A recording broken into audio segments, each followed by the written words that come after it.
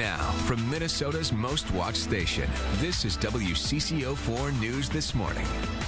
We've all heard of spring cleaning for your home, so why not your body? Why not? Award-winning health author Sherry Torkos joins us live in studio to get us moving on a new, healthier start to spring. A natural start, too. Matt started on this Monday, I think, on the right foot. Right, Kim? Hey, it's got me started off on the right foot, Jamie. Well, spring is here. Some of our bodies, though, are still stuck in winter. This morning, we're getting you moving with ways to repair your body and get them out of hibernation mode. Sherry's back with us. Thanks so much for being with us this morning. Thanks for having me. So, a lot of people starting new workout routines, yes. But I know hopping on that treadmill after you've taken a couple of months off, it can hurt. It can hurt. Your joints might not be cooperating. Yeah. So I have some natural remedies to help improve joint health, flexibility, mobility.